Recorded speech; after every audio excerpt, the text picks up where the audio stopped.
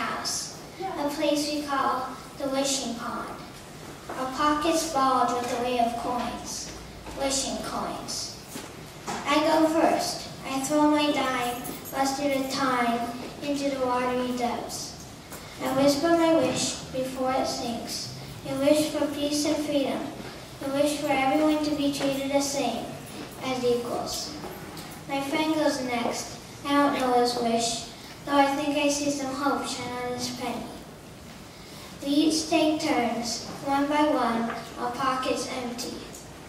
We silently gaze into the pond, the wishing pond.